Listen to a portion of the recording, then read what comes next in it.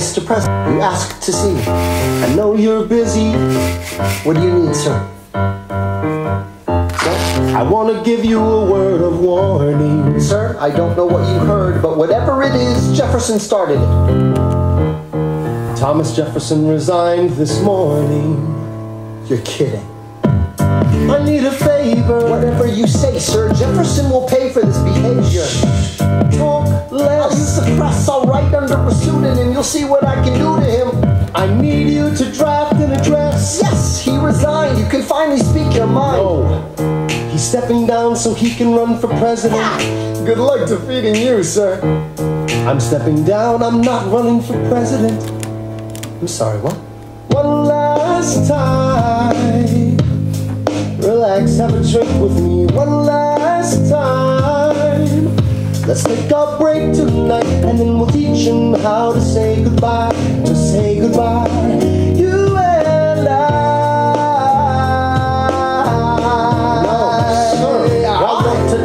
Neutrality, sir.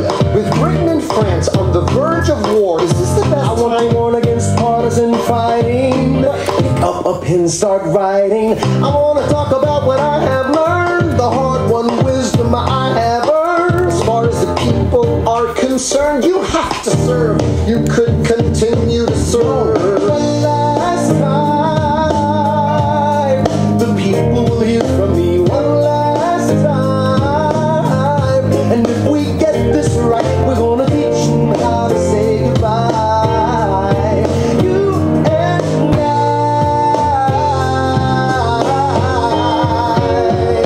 Mr. President, we will say you're weak. No, they will see we're strong. Your position is so unique, so I'll use it to move them along. Why do you have to say goodbye? If I say goodbye, the nation learns to move on. It outlives me when I'm gone.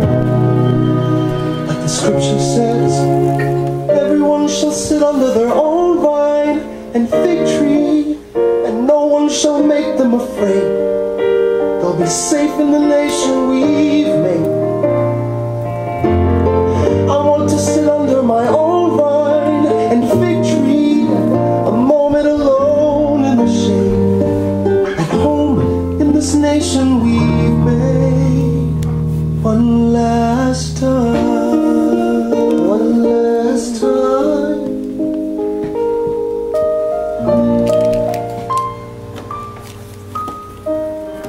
Though in reviewing the incidents of my administration, I am unconscious of intentional error, I am nevertheless too sensible of my defects not to think it probable that I may have committed many errors.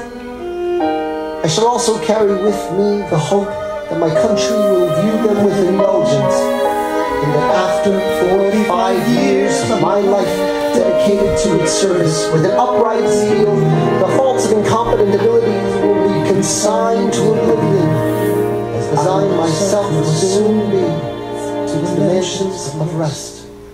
I anticipate with pleasing expectation that retreat in which I promised myself to realize the sweet enjoyment of partaking in the midst of my fellow citizens, the benign influence of a good laws and a free government, the ever-favorite object of my heart, and the happy reward, as I trust, of our mutual care, labors and dangers. One last time.